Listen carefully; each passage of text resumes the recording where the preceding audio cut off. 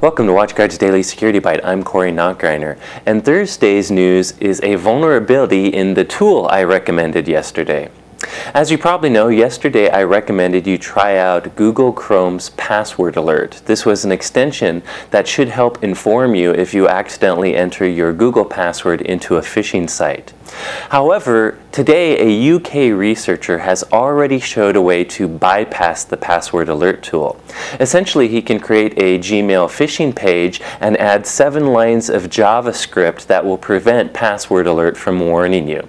So this Password Alert tool does not seem to be very effective right now. Now, chances are, as soon as Google sees this, they'll probably fix it to try to make the tool more effective, but it seems that there might be many other ways for phishers to actually bypass this tool. The researcher mentions you're better off using a password manager, many of which are better at actually detecting and preventing phishing attacks. In any case, if you did install Password Alert, you might keep it around for a while, but be sure to update your Google extension so that you get Google's fix once they release it.